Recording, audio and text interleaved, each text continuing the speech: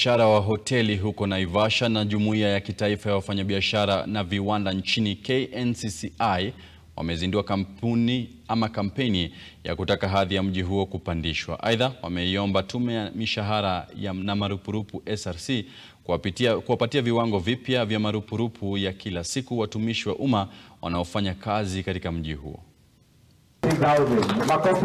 Wito huu unajiri ikibainika kuwa idadi ya wateja wanaokodisha vyumba imepungua hadi 20%, na wengi wa wafanyikazi wakipoteza kazi kutokana na hatua iliyopendekezwa na SRC ya kupunguza mapato ya wafanyikazi.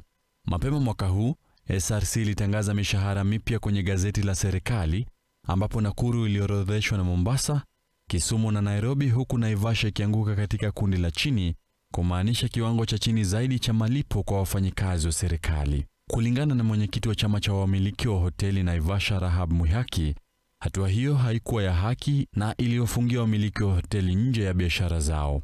It is not fair for us as investors. We have really invested in this country, our town. Why? Because we want our youth to get employed. We want our town to grow.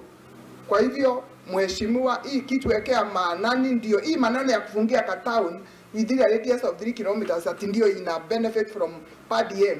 That is not fair for us in Naivasha. Mbunge wa Naivasha Jen Kihara ameahidi kuzungumzia swala hilo na waziri mpya wa utalii na kuongeza kuwa Naivasha ina uwezo wa kuwa jiji la utalii.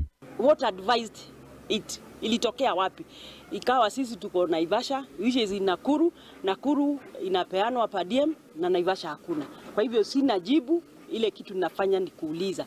Na nimeuliza hata huyu waziri ambaye tulichagua juzi. Uliona nikimtetea mama. Nilimwambia kuna kazi na kugojea. Uturudishie per diem Naivasha juu ya vijana wetu wale wanaajiriwa na hii mahoteli. Kwa hivyo hiyo ni kitu ambaye nimeshika. Mwenyekiti wa Jumuiya ya Kitaifa ya Wafanyikazi na Viwanda nchini kaunti Nakuru, Stephen Thuo, amekiri kuwa ukaguzi wa SRC umeathiri wamiliki wengi wa hoteli na kuweka hatarini ajira kwa wengi. Our president said that he want to create employment for youths. Most of our youths work in these hotels, and the others working in the farms there to bring food to these hotels. So killing these hotels means killing opportunities and jobs for our youths.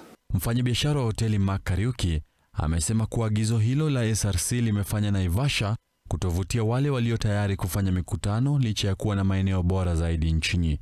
Naivasha has more than 10,000 available rooms per day, which means we have the capacity that it requires if conferences, for conferences, especially big conferences, bigger than Nakuru. So we are requesting again the current government through the new structure to really return what was there before, so that we are on tier 1 when it comes to per diem in this. Na kule kaunti ya Kiambu ni kuwa jumba la ghorofa